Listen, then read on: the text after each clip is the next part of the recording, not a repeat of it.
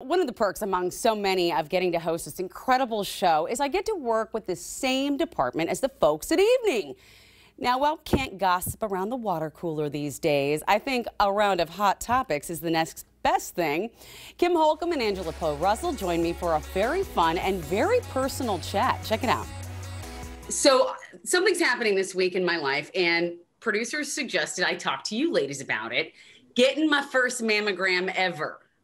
I'm a year late. What should I expect? I would say expect it to not be as bad as maybe you're afraid it will be. Okay. Because for me, I've had one and it was not as bad as my mind had imagined it would be. Yes. And I would say expect to feel good that you're doing something for yourself, because how often do we put off our appointments and we cater to everyone else? And I feel like when I get my mammogram, it's me saying, me first, doggone it. Yes. Check up on my health. I completely see that. That makes perfect sense. And it's true. I mean, the reason I'm a year late isn't because I didn't want to go. It's because you, as parents, as mommies, we don't have time sometimes. Yep, exactly. Absolutely. And now this is a reminder that I was due last month, so I need to go for my annual. There you go. I will say also, though, just like from a totally physical perspective, the word pancake may run through your mind at some point, and that's okay because they know what they're doing, and it's all for a good cause. All right. We'll get through it. It'll be fine. We'll get through it. All right, we got this. All right, thank you for the pep talk on that. Speaking of taking care of yourself and putting yourself first, I love, last week, Kim, you posted about Botox. Listen, I'll be right up there honest. I get the Botox. But do you feel like, and it's not something I would have admitted years ago. Mm-hmm. Do you feel like it's become there's less of a stigma surrounding it now? Yes. However, it's still something that I feel like people don't talk about, and they don't need to. I mean, it's totally up to lots of people don't get it for very valid reasons, and that's cool. But lots of people that do just don't talk about it.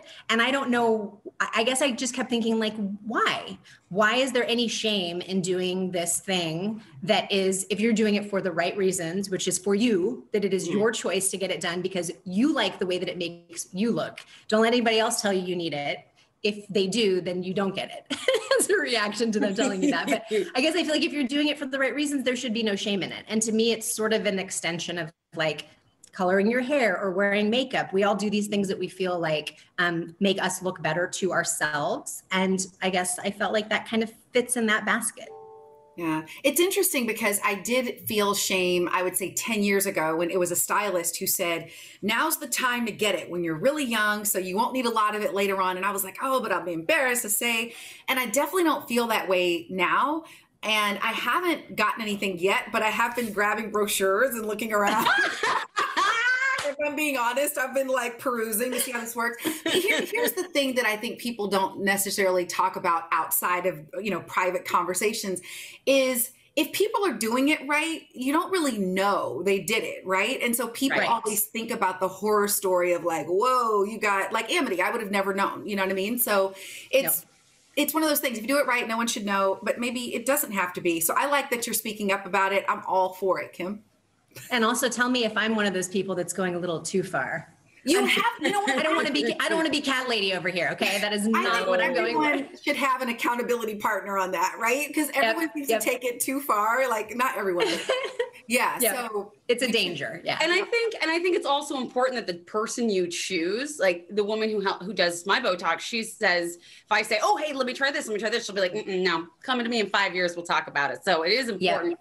If someone's trying to sell you a lot, I say, no, red flag. Yep. Really great point. All right. So from fillers to kids' toys. I mean, I can't even think of a transition for that. No. Especially because the first toy that Derek, our producer, sent us is a pooping flamingo. And we all have kids. What is it with the pooping thing? I didn't have any pooping toys when I was a kid.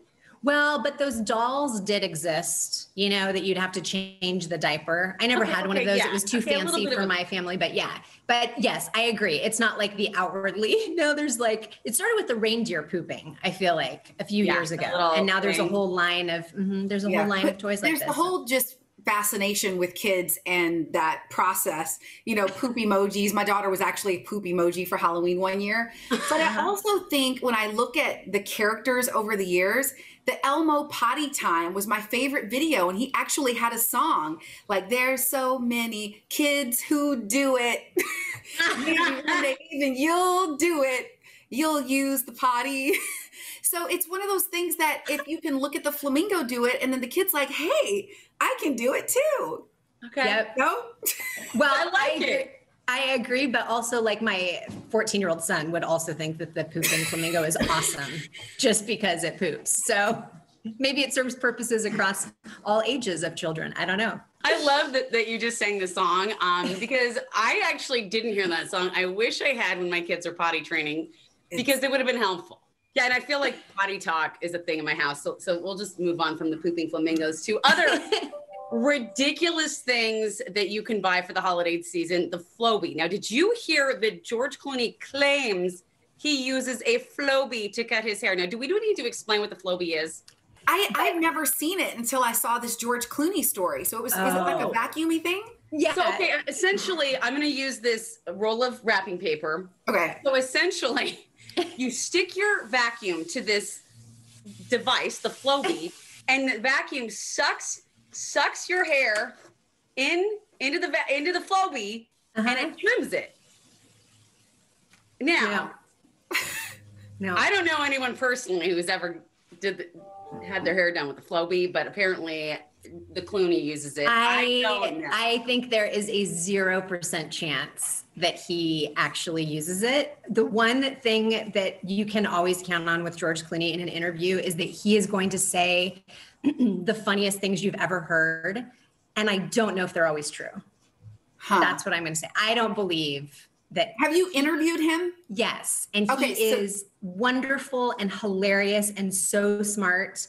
And I just don't think he uses a Flowbee. I just can't believe it. I can't believe it. We're talking about him, so maybe that was the mission. But I have to tell you, some of those infomercial things are really good. Like my favorite product that actually helped me clean a lot of poop accidents in the house was this OxyClean stuff. I think it first came out in commercials, 20 years ago? Yeah. This stuff is magic. It is. And then the Snuggie, wasn't that an infomercial? I got it, Snuggie.